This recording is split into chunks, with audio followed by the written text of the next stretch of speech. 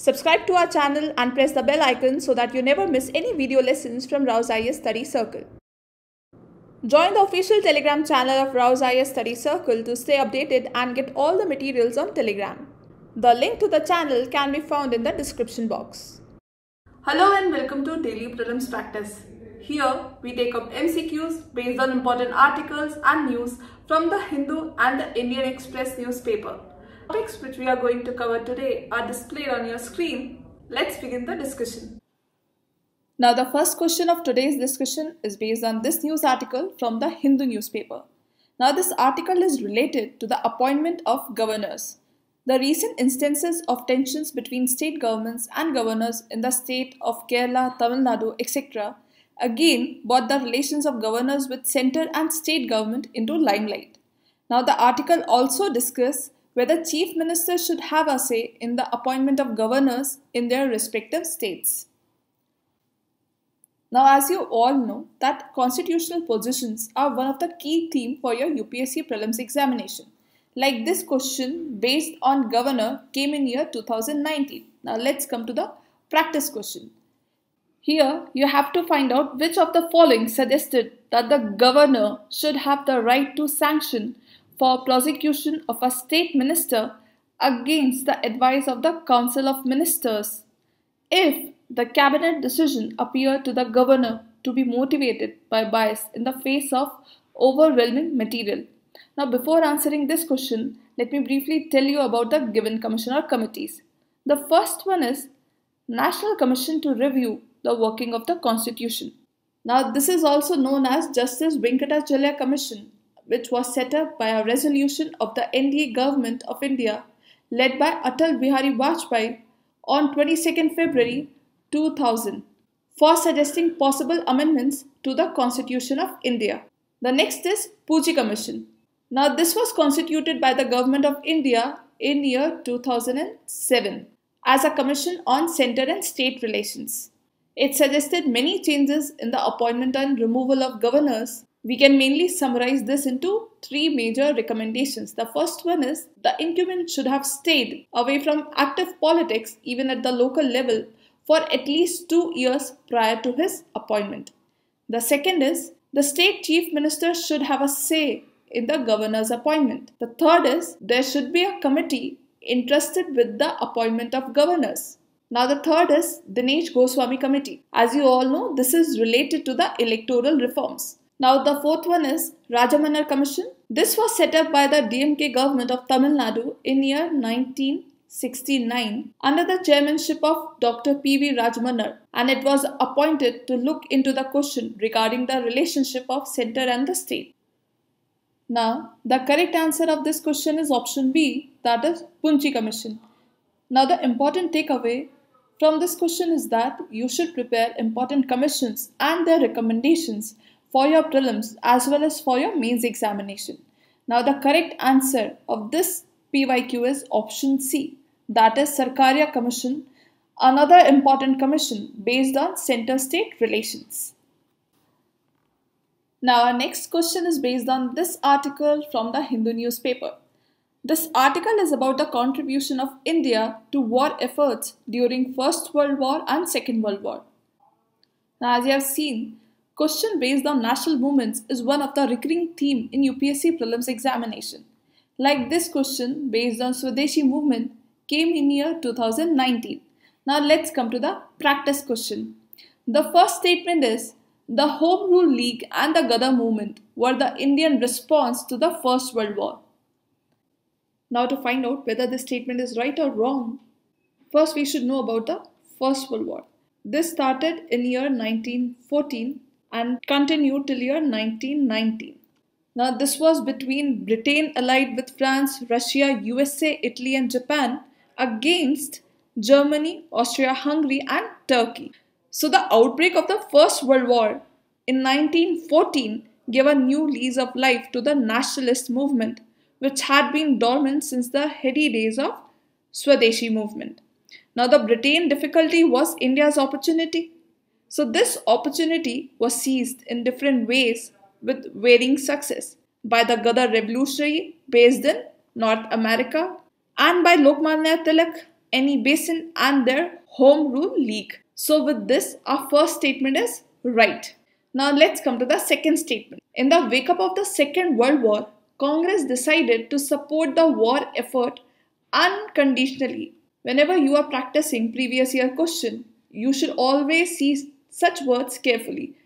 So as you all know, that Second World War started in year 1939 and lasted till 1945. So the Congress did not like the unilateral action of the British of drawing India into the war without consulting the Indians. So it decided to support the war effort conditionally, not unconditionally. So the Indian offer to cooperate in the war effort with two basic conditions. The first one is, after the war, a constituent assembly should be convened to determine political structure of a free India. And the second is, immediately some form of a genuinely responsible government should be established at the center. So this offer was rejected by the Lilongwe, the viceroy. So with this, our second statement is incorrect. It was a conditional support, not unconditional support. Now let's come to the third statement. August offer of 1940 was mainly intended to get the cooperation of India in the war effort. Now if you remember that Hitler's astounding success and the fall of Belgium, Holland and France put England in a conciliatory mood.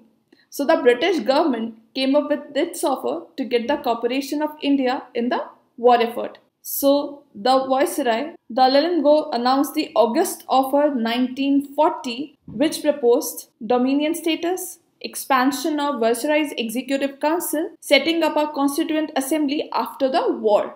So with this, our third statement is correct. So with this, our correct answer is option C, 1 and 3 only. So as I told you, when such words are there, you should read that statement carefully. So with this, if you would have eliminated statement 2, you would have got the right answer, that is option C. Now the answer of this PYQ is option C, both 1 and 2. Now our next question is based on this article from the Hindu newspaper. According to this article, Iran has developed a hypersonic ballistic missile, which might raise concern from the UN nuclear watchdog. Now this article is not that much relevant for your prelims examination. Now the key takeaway from this article for your prelims examination is important geographical regions, and this is important as in 2015 UPSC has asked question based on Mediterranean Sea. Now let's come to the practice question. Which one of the following countries of the Middle East does not open out to the Persian Gulf? Now to answer such question, one should practice geography with the help of map. Now here, as you can see, that Persian Gulf is a shallow marginal sea of the Indian Ocean that lies between the Arabian Peninsula and southwestern Iran. It is bordered on the north, northeast and east by Iran, and on the southeast and south by Oman, and by the UAE, that is United Arab Emirates, and on the southwest and west by Qatar, Bahrain and Saudi Arabia, and on the northwest by Kuwait and Iraq. Now with this you can see that Yemen is the only country which does not open out to the Persian Gulf. So with this, our correct answer is option D, that is Yemen, and the answer of this PYQ is option B, that is Jordan. Now our next question is based on this article. According to this article, Indian Space Research Organization has successfully conducted the hot test of CE-20 Cryogenic Engine, which has been indigenously developed for Launch Vehicle Mark III, previously called the GSLV Mark III, at Mahendragiri in Tamil Nadu. Now as you all know, space technology is one of the important themes for your UPSC prelims examination. Like this question came in year 2018, which is based on India satellite launch vehicles. Now let's come to the practice question. Here you have to identify the incorrect statements with respect to cryogenic engine.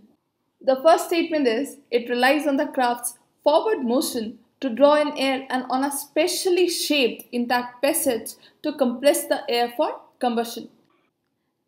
Now this statement is incorrect as it is the core feature of ramjet engine. Basically, ramjet is an air-breathing jet engine that operates with no major moving parts. It relies on the craft's forward motion to draw in air and on a specially shaped intact passage to compress the air for combustion.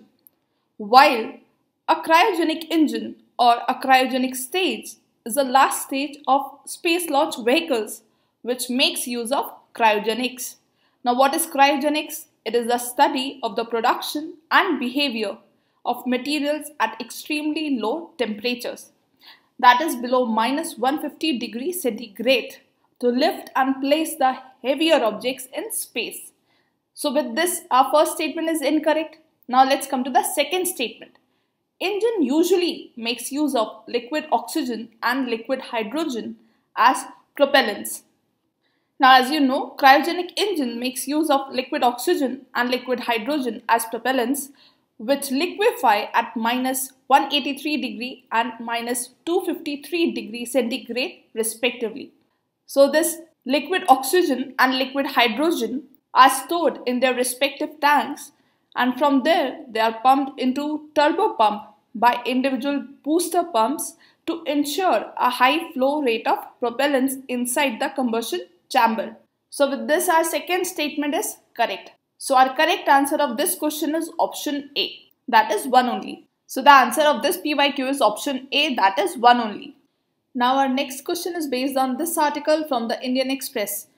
This article is about response by Finance Minister Nirmala Sitharaman to queries on restoration of the old pension scheme. In that, she mentioned that the money in the national pension scheme belongs to individual contributors, and as per law, state governments cannot get it back. Now as you know, government initiatives or schemes is important for your UPSC Prelims examination. Like this question based on national pension system came in year 2017. Now let's come to the practice question. With reference to national pension scheme, consider the following statements. Now here you have to find out the correct statement with respect to national pension scheme. The first one is, it is available only to state and central government employees. Now this statement is incorrect, as national pension scheme is a government sponsored pension scheme and was launched in January 2004 for government employees except for armed forces. However, in year 2009, it was open to all citizens of India between the age of 18 and 60.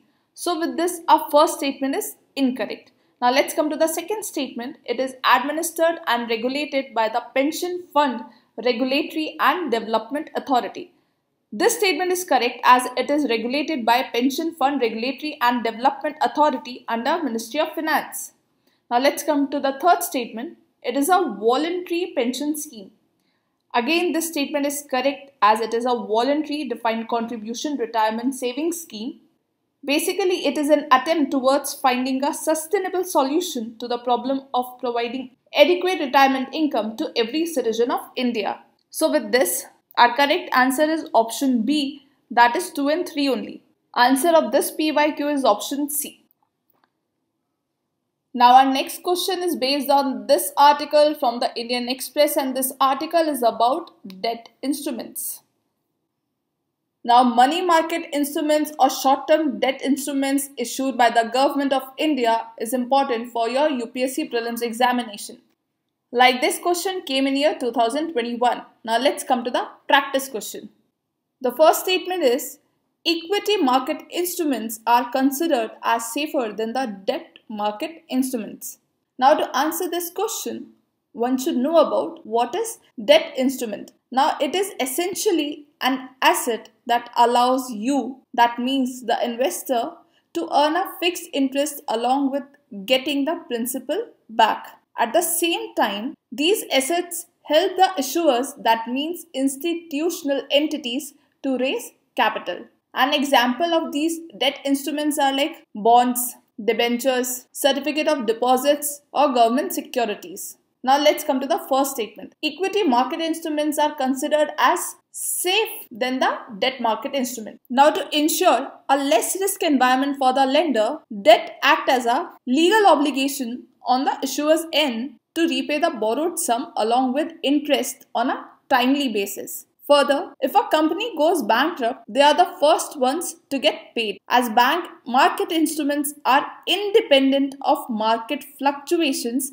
they carry significantly lower risk. So this low risk and fixed interest are the reason that different types of debt instruments are also referred as fixed income securities. On the contrary, this equity instruments does not carry such legal obligations and are subjected to market fluctuations. So with this, our first statement is incorrect, as debt market instruments are more safer than equity market instruments. Now let's come to the second statement.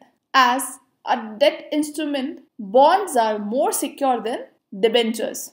Now, debenture is similar to bond because in both the cases you are paid a guaranteed interest, but the difference lies in security levels. That is, the bonds are more secure than debentures. If a company decides to issue bonds, they have to mandatorily back it up with a collateral. So this required collateral. However, when the company is issuing debentures, keeping collateral is optional. So for debentures, collateral is optional, which makes them unsecured. Furthermore, in case of liquidation, bond holders will be paid off before debentures holders. So with this, our second statement is correct, as debt instrument bonds are more secure than debentures. So our correct answer of this question is option B, that is 2 only. Answer of this PYQ is option B, that is 1 and 2 only. That's all for today. Stay tuned for more such updates.